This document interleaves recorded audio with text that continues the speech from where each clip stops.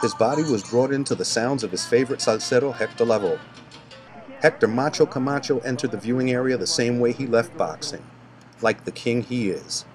Many people showed up to pay their respects, and some came just to be around Hector one last time. The family was well represented and came together the way only a family can to say goodbye to their son, ex-husband, brother, uncle, and father. I would like to repeat in English that I don't know of any other person on this planet that has been able to masterfully win the hearts of all Puerto Ricans. While every politician, including the mayor of Bayamon, came to pay his respects, boxers showed up by the carload to tell the world how Hector had influenced them in their practices and or gave them a kind word after a loss.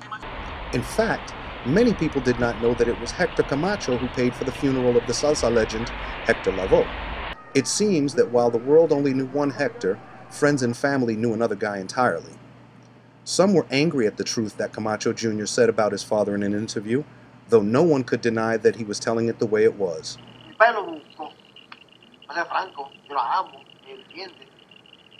The family, for their part, were grateful for the efforts of the government of Puerto Rico and the love shown by the people of the island. What remains to be seen is whether the police of Puerto Rico will catch the scum who did this to the legend of the people. The Bochincha is sure that everyone would agree that he did not deserve to die like that, and that whoever did this has to pay. Sorel Martinez reporting for thebochincha.com. Have you heard?